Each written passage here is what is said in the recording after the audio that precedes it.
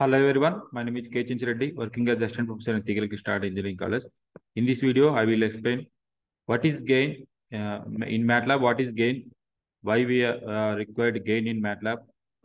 Okay, I will explain what is the purpose of how to use in MATLAB. Gain, I will explain.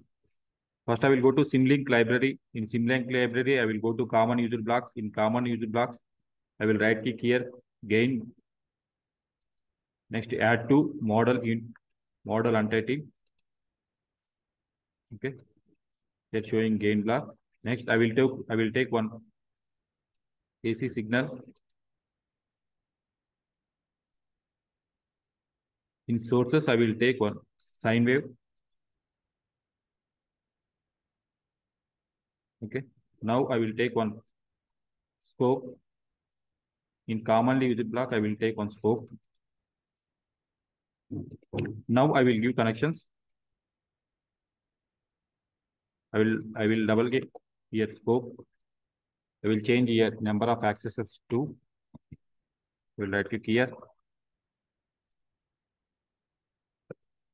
I will directly connect sine wave to scope. Next, second, I will give connections. Sine wave output connected to gain input, gain output connected to scope.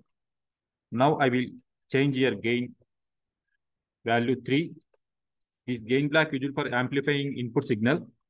This gain it in the circuit gain act as a amplifier. Now I will run the circuit. In sine wave, I did not change any values. Sine wave, I gave default values. Now I will run the circuit. Okay. Now I will check output value. Okay. Observe here in this first wave is sine wave directly connected to scope. In this scope, I got one upper limit 1 and lower limit 1, the value. In the second one, second waveform, I got magnitude 3. Okay. Here amplifying input signal 1, 2, 3. Now I will change one more parameter value. I will apply here 5. Now again, I will run the circuit. I will check output in scope. Okay. Here signal is amplifying 1 to 5. Okay. Finally concluded that this gain block used for amplifying input signal. Okay. In MATLAB Simulink software.